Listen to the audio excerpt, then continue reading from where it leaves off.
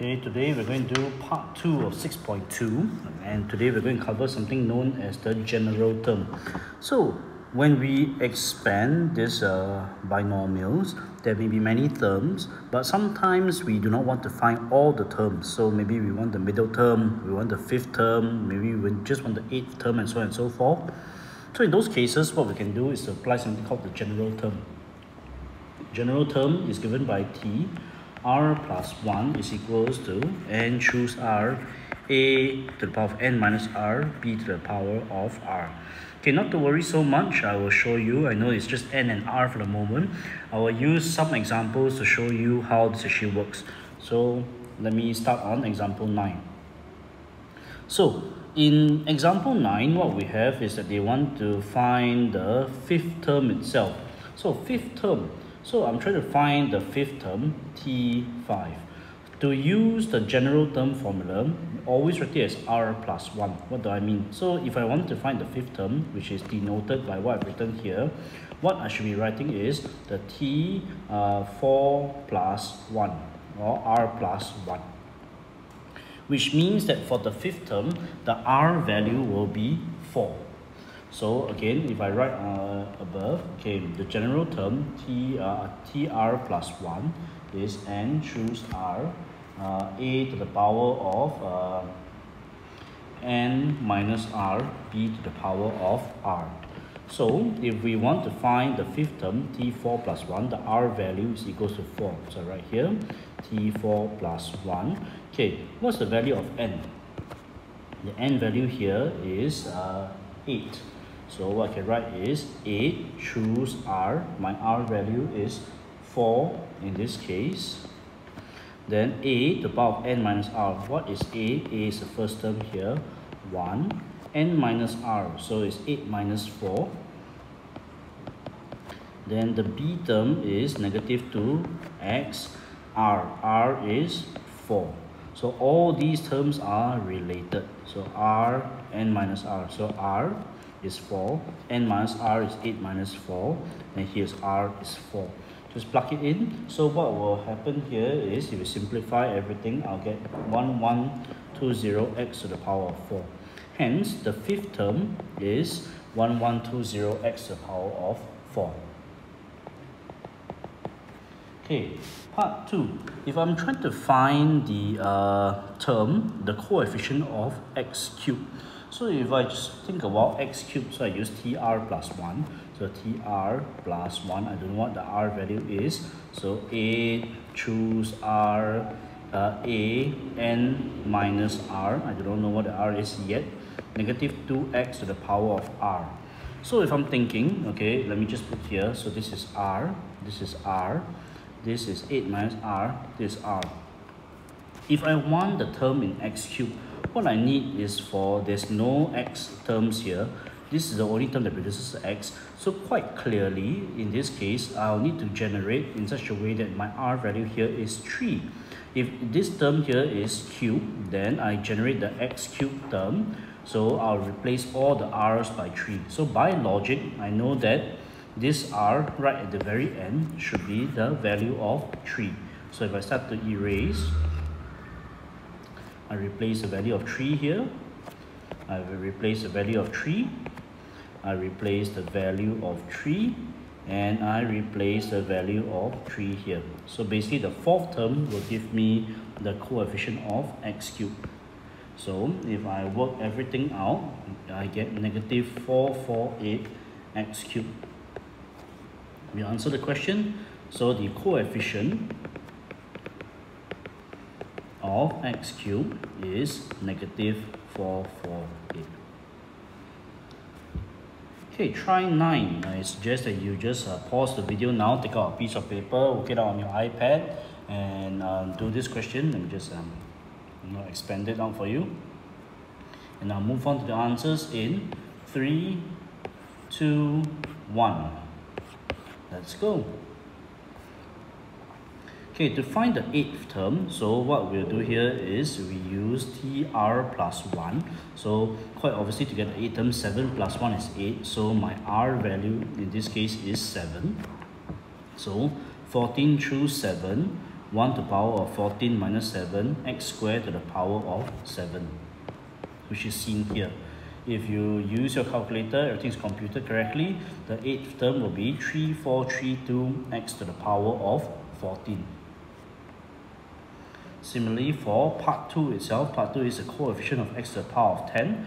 Okay, we need to work backwards here. So it's similar to what we did earlier. So it's t r plus 1, okay, is equals to 14. Choose r. Maybe I just do not know the value of r yet. So it is 1 to the power of 14 minus r. Then the b term is x squared to the power of r. So if I'm actually looking for the coefficient of x to the power of 10, so by observation I see, quite obviously, in order for me to get the power of 10, what happens here is that 2 times 5 will give me 10. So it's quite clear to me that here the r value should be 5. So I just go backwards. I erase, this is power 5, then 14 minus 5, 14 choose 5.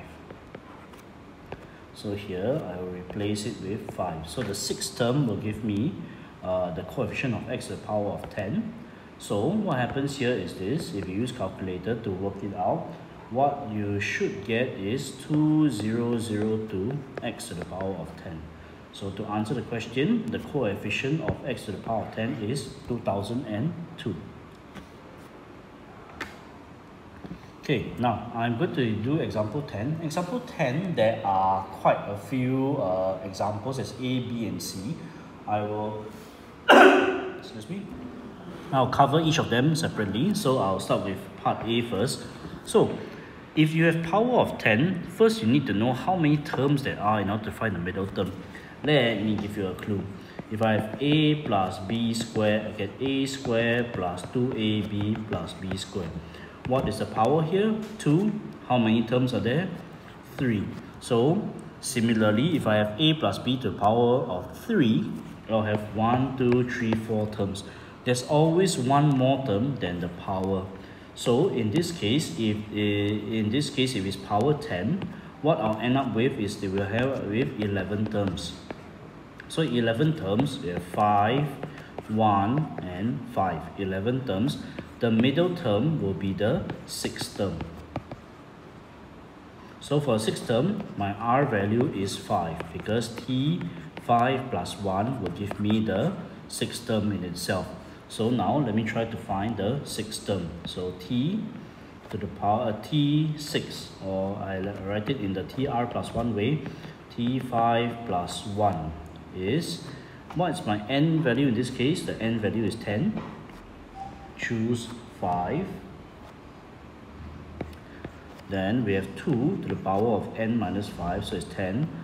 N minus r, 10 minus 5. And then b term is x squared over 2 to the power of 5. If you work everything out, you should get 252 x to the power of 10.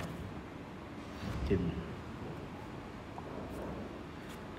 I move on to B, the term independent of x. Okay, this is where we need to use some working out to see where we can get the term that's independent of x. So we work with the tr plus 1 term. Okay, so we have 12, choose r. The a term is 2x to the power of 12 minus r, and negative 1 over x squared to the power of r. Okay, in order to find the term that's independent of x, I need to get a term that has x to the power of 0. Okay, so if I want to get the x to the power of 0, I just simply look at the powers in x. Okay, so now what I look here is this. This term over here gives me x to the power of 12 minus r. Okay, and this term here gives me 1 over x to the power of 2r. Okay, when you open up when you simplify, what you get is x over 1 over x to the power of 2r. So basically put, what I want, right, is to find the powers in x.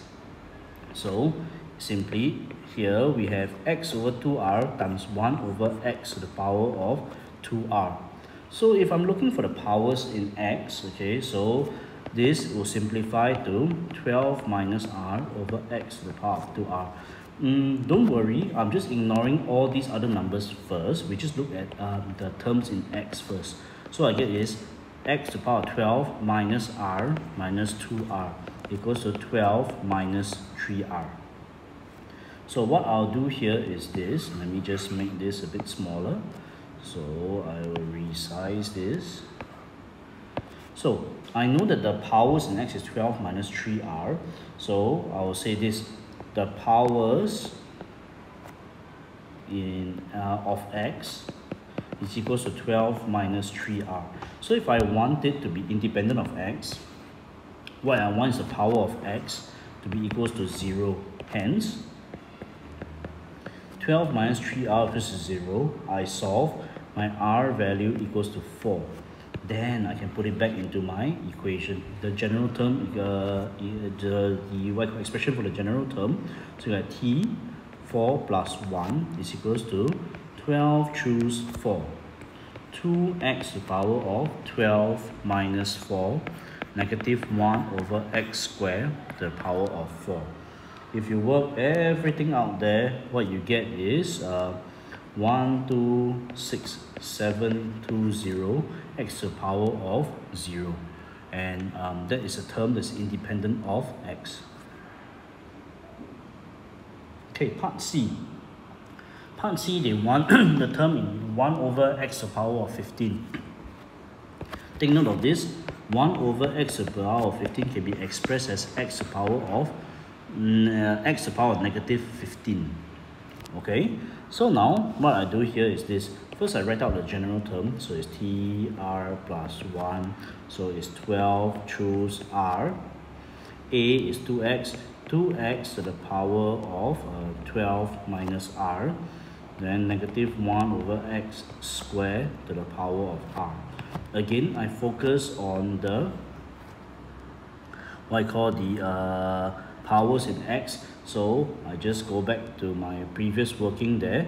So in my previous working, we did this. Then we know that the powers of x will give me 12 minus 3r. So I will not repeat what I did in part B because it's the same. Is it the same question? Yeah, it's the same question actually. It's 2x minus 1 over x squared to the power of 12. So powers in x, or powers of x equals to 12 minus 3r. Part B and part C actually uses the same what I call binomial. So I excuse me, so I will not bother to show you how to get the powers in x again.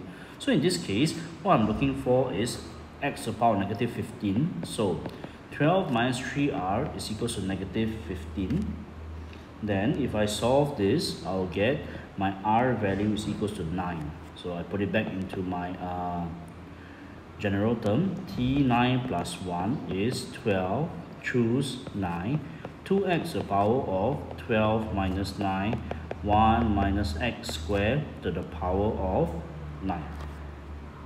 If you work everything out, you should get negative 1760 x to the power of 15.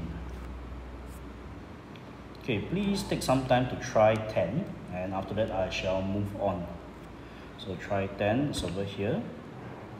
Pause the video, give it a shot, and I'll continue in 3, 2, 1, let's go. So for try 10, what we want to find is the middle term. If there is to the power of 6 means there are 7 terms. 7 terms implies 3, 1, 3. The middle term is the 4th term. So I'll use r, which is 3 plus 1. So what I do is I put in the value of r is equals to 3 into my general term over here, and I will get negative 160 x to the power of 9. Okay, for part B, what we'll get here is this, a term independent of x. So if I write out the general term, first, then I look for the powers in x. So from here, I get x, okay, let me write it out, x to the power of 2 times 9 minus r, okay, be very careful about these two brackets here, okay, times 1 over x to the power of r.